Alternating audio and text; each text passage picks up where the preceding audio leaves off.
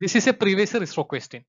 We are given a declaration of an array of struct and assumes the following, that is short, int, byte and long, and their corresponding sizes are given.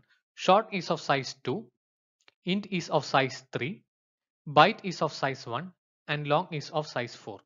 And alignment rules stipulate that n-byte field must be located at an address that is divisible by n. Also, the fields in the struct are not rearranged. Padding is ensured to have alignment, and the all elements of the array should be of same size. So what will be the value of C of 10?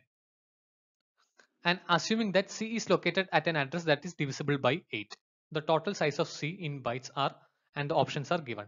So the total size of this structure is 1 plus 2 plus 3 plus 4, which is 10 bytes.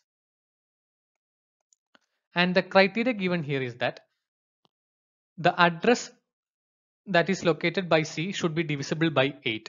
So to have an address that is divisible by 8, then address should be a multiple of 8. So the next closest byte that is a multiple of 8 is 16. So the total structure should be of size 16 bytes. And we are given an array of C of 10.